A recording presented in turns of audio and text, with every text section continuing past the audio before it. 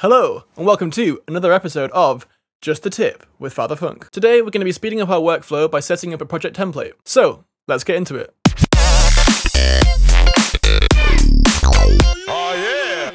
Okay, so first I'm going to show you how to save your own project template, and then I'm going to show you what's in my project template, just to give you guys an idea of how to speed up your own workflow. So to save your own project template, you simply go to Preferences, File/Folder, and then Save Current Set as default.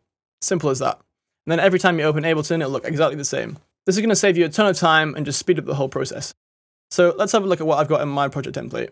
So first of all, I've got a sidechain trigger here. I'm obviously using this to trigger all my sidechaining. And I've got a drums group, bass group, an instruments group, a vocals group, and an effects group.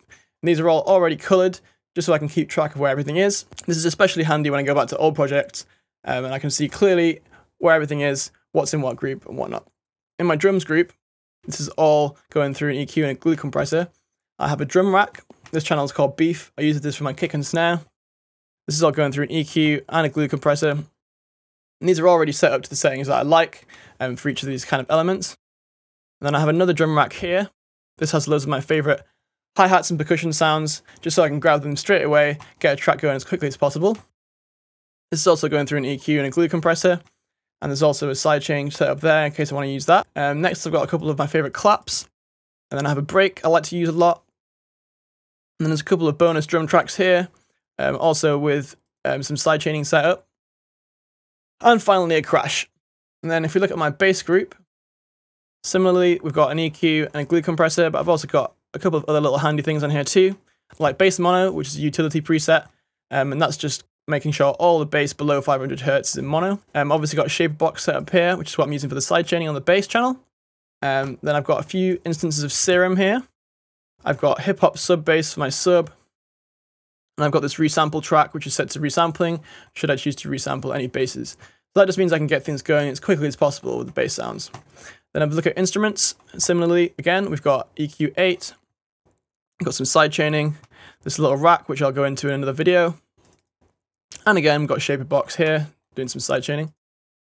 And then I've got some really quick, easy sounds to dig straight into, like a electric piano sound for sort of a Rhodes thing. It's a contact instrument. I've also got a saw lead sound.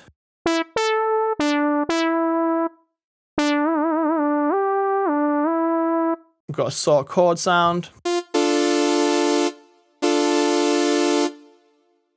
I've got a clean guitar channel, which has got my clean guitar rack on, which I've made, obviously for recording guitar. And then again, a couple of bonus tracks there. Next up is the vocal group. Again, got an EQ8 on there, just cutting out the lows already. Got some sidechaining on there too. And then each of these vocal tracks have the same rack on. This is this little vocal fixer rack I made.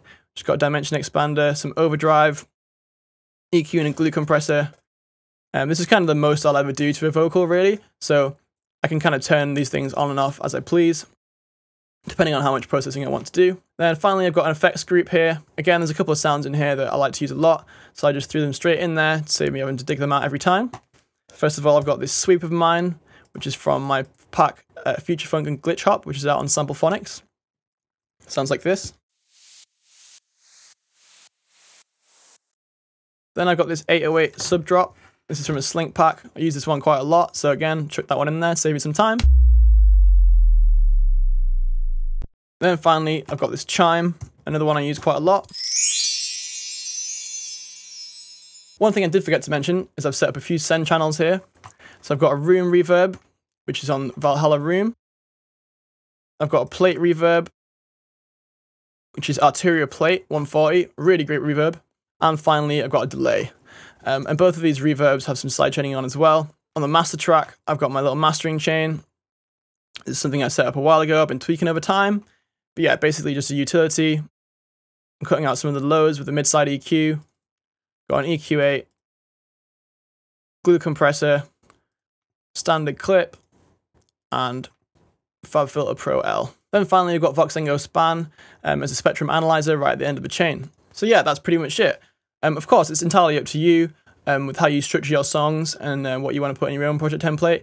But basically, try and make it as organized as you can. Maybe throw in any sort of sounds that you tend to use a lot, just to speed up the process, really. Thanks for watching, guys. Let me know in the comments what your tips are for improving your workflow. And if you enjoyed today's video, please hit that like button and consider subscribing if you'd like to see more videos from me in the future. Big loves, guys. See you next time.